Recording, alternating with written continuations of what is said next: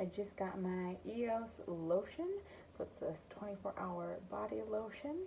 I got this through the Influencer Cashback program, but just to try it out, we'll pump it a few times here to get it going.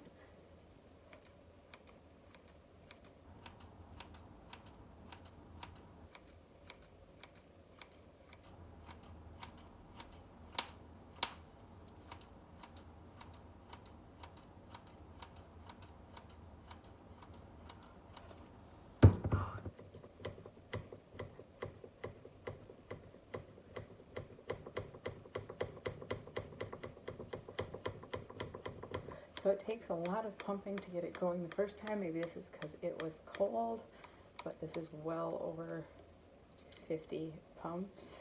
I'm just going to open it so I can show you what it is. I'm sure it will start pumping at some point here. It might just be thick with the temperatures. But like I said, it's taking a lot of pumps. So I'm just going to open it here to kind of show you.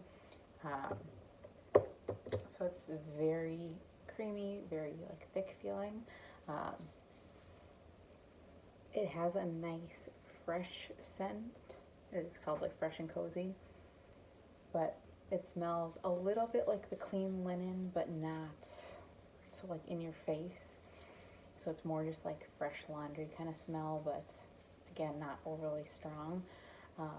It does seem really moisturizing. Right now we're in like negative 16 degrees Fahrenheit actual temperature, not to mention wind chill. So this feels really good on my hands. It doesn't burn at all. I do have to say it doesn't absorb super fast. It does seem to leave kind of a matte feel, but it does take a little bit to absorb. So that would be like the only con, but it does feel like it's going to hold in moisture.